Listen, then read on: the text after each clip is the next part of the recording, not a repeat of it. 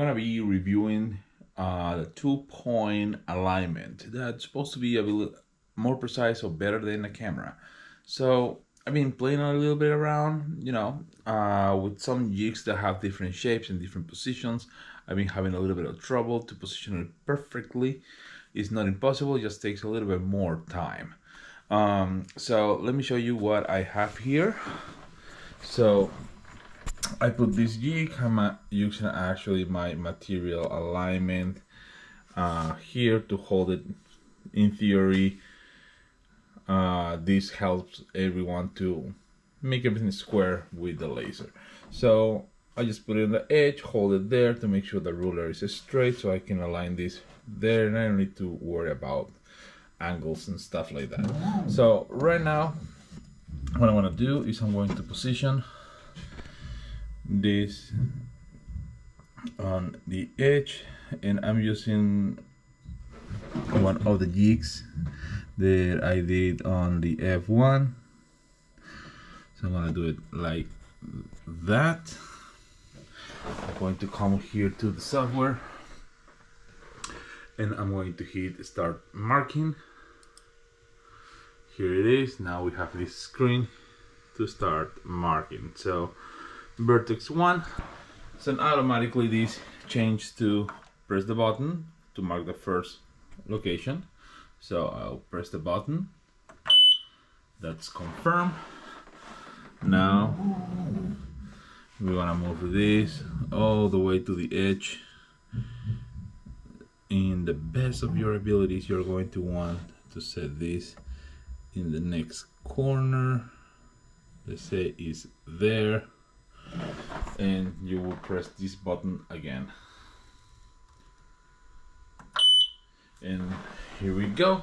Now we have the coordinates recorded. So that will give us an area to work. So right now this is the jig that we provide with all our jigs. So you will put this inside that area. Say it's there. So another thing that I recommend to make sure that whatever is on your jig is center, move your laser and put it like this, for example, on one of your items. In this case, this one, to try to see where the center of the middle one is, so you can confirm that the red cross is on the center. If you want to confirm that with the other one, it will be okay. This will apply almost to everyone. It's like a double check just to make sure. So this is fairly center.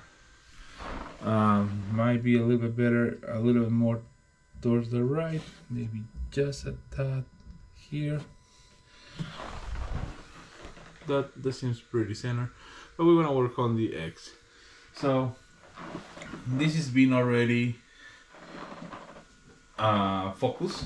I'm not gonna go through the focus system. You know that you put it on the play, you hit the little button for the focus, and you should be good to go. So let's mark an X over this. Here we go, there's the X, and what we do now is process. Here is the X, we hit start. Now that we hit start, here's the button and the laser. So hit start, and the laser is start. So the 2 points, in my opinion, doesn't replace a camera. I think it's different. It's a different alternative. It's accurate. Yes, you just need a lot of more double checking to make sure it's right how you want it. It will take you a little longer. Cameras are precise. I've been using cameras on the D1 for a long time, and let me tell you, I did really complicated positioning on a camera.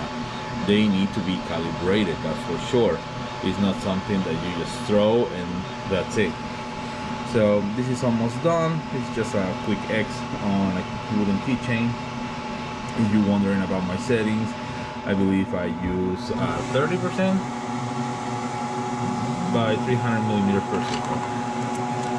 And yeah, I mean, maybe it's like 1/2 of a millimeter to the right, maybe. This can be because there is always a little bit of a wiggle here. Wood materials are not exactly the same all across. They have some variation. So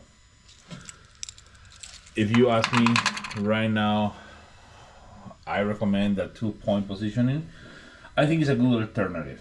Honestly, it's better than eyeball everything, and absolutely, I might be using it for a lot of stuff. I'm not gonna say that it's terrible. It's not. I just think that takes way more time in some shapes and some things. There is always a workaround. You need to learn how to find your center. You need to learn how to find your area.